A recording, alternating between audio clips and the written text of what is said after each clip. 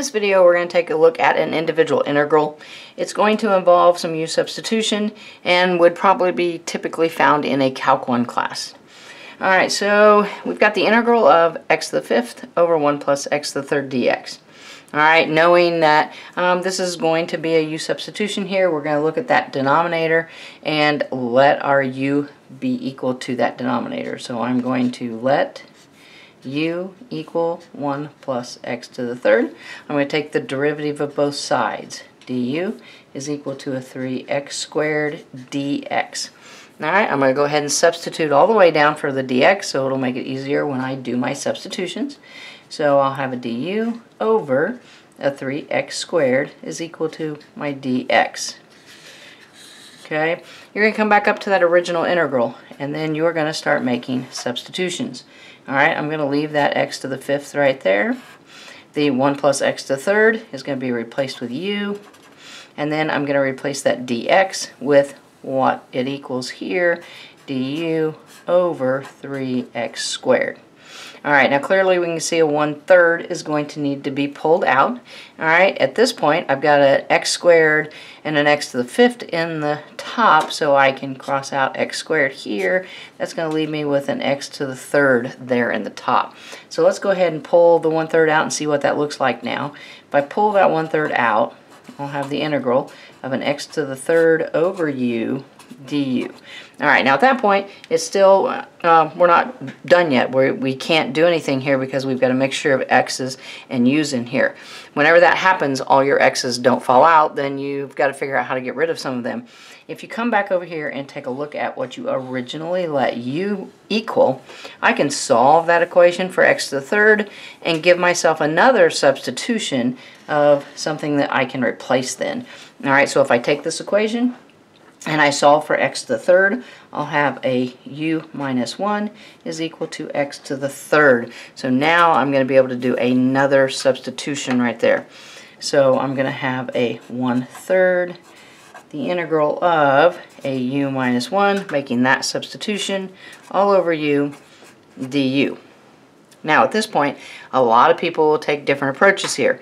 You can divide this into two separate fractions if you can easily see that, but it is a rational function and it's a relatively simple rational function, u minus 1 over u, so I could go ahead and do some long division there since it's a relatively simple polynomial on the top, polynomial on the bottom there, and I will come up with an equivalent expression here.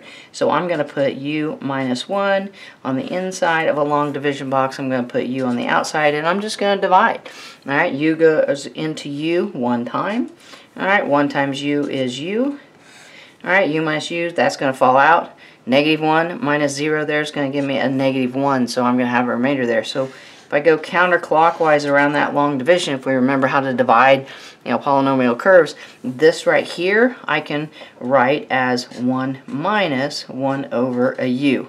So that tells me that this expression is equal to 1 minus 1 over u. Okay, so now I can rewrite that. I'll have a 1/3, the integral, 1 minus 1 over u du.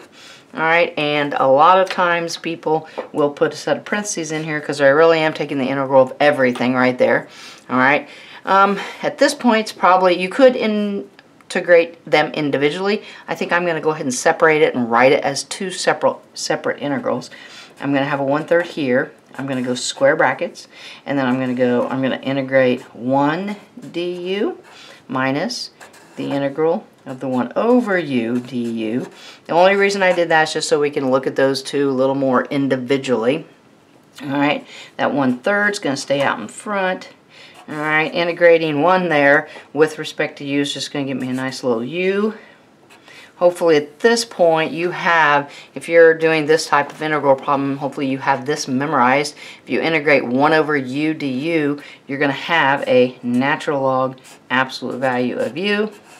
And then I'll have a plus c there because I've finished integrating. At this point, I'm going to come back up here to where I originally defined my u and just make that substitution. Okay, so I'm going to have a 1/3 times the quantity, 1 plus x to the third, minus natural log, absolute value, 1 plus x to the third, and then a plus c.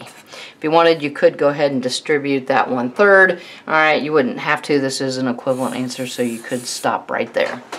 So pretty much a basic, straightforward integral.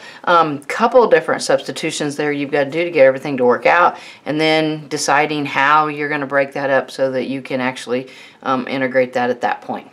Definitely, thanks for watching. If the videos are helping, please don't forget to share with your friends so that they can benefit too. Thanks.